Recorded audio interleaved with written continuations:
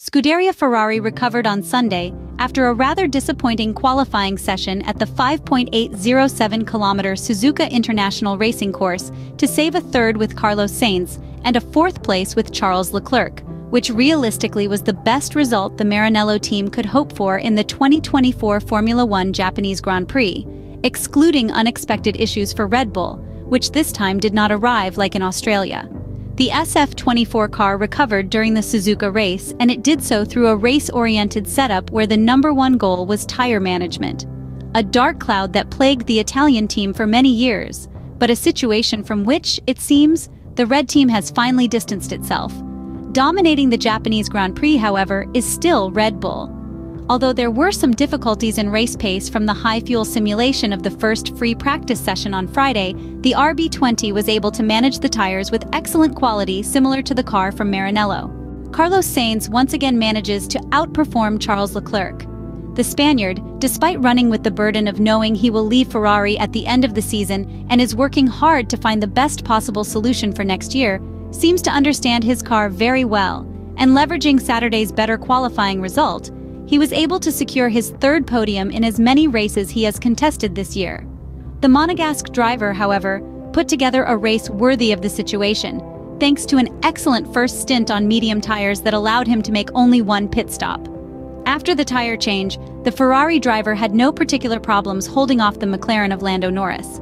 Subsequently, the two, just as in Australia, maintained a very similar pace and under the same conditions, separated by 2/3 seconds, crossed the finish line.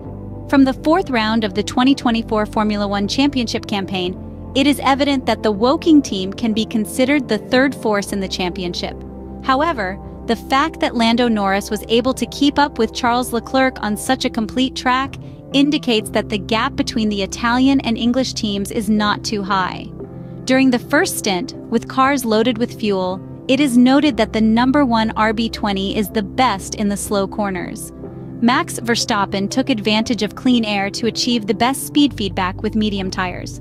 There was a similar value to the Dutchman for Oscar Piastri, with the Australian utilizing the setup of his MCL38 optimized for better corner performance. In the medium to high-speed section, Max Verstappen once again imposes his supremacy, exploiting the undoubtedly more suitable handling for the situation of the very fast RB20 single-seater. In the Suzuka sectors of intermediate speed, we can also observe very similar references between McLaren and Scuderia Ferrari, with Lando Norris approaching Max Verstappen's values more closely. However, the data for George Russell is not optimal, as he seems unable to fully exploit the extra grip provided by the softer compound. The English driver confirms the difficulties of the Mercedes W15 with C3 tires, already highlighted in the long runs conducted in free practice, with a German car that during the race fails to maximize the aerodynamic load of the car. In the second stint, almost all of the top drivers utilized the hard compound. Only Max Verstappen, Carlos Sainz, and Fernando Alonso opted for the C2. Even in the middle section of the Japanese Grand Prix, the reference driver remains unchanged. The world champion confirms his ability to drive the generally better car through the corners. The one who gets closest to the Dutchman's references is Charles Leclerc. The Monegasque, with the harder tire, managed to control degradation in his second and final stint of the race. Charles Leclerc took advantage of the car becoming lighter as the laps went by, increasing his cornering speeds and closing in on Max Verstappen's references. It should be noted that other drivers had, on average, a higher amount of fuel on board than the Monegasque, a factor that prevented them from achieving good speed values.